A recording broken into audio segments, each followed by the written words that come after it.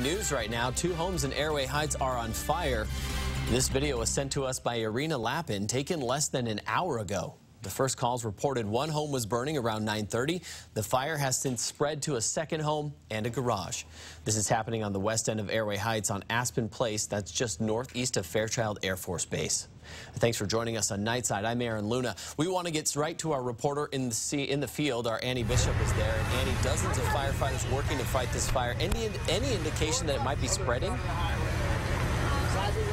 And those firefighters are doing everything they can to get this fire under control. But take a look behind me. It's proving to be exceptionally difficult. This fire was called in nearly an hour and a half ago, and you can see those flames still very much shooting out of the tops of both of these homes.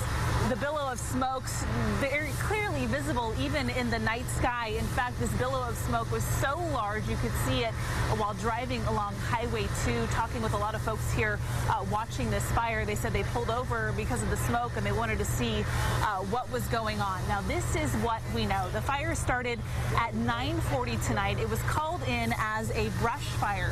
When the first crews arrived, it was quickly upgraded to a number 2 call because the flames had spread to one home and then to another. We know that there are at least 6 fire chiefs here from various fire districts, all coordinating the defensive attack on these 2 homes that are now, again, engulfed in flames. Now, the Assistant Fire Chief, Don Malone, with Airway Heights, tells me that no one was injured in this fire, that all the homeowners and the occupants of the homes have been accounted for. So, of course, that is good news tonight. There is not a concern right now of flames spreading to the other homes.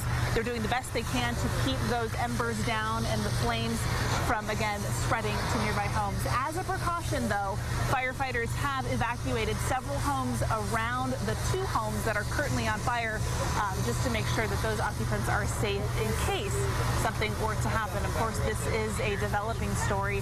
Firefighters will be here well through the night into the early morning hours as they try to knock down these flames and get this fire under control. Reporting live in Airway Heights tonight, Annie Bishop, KXLY4 News.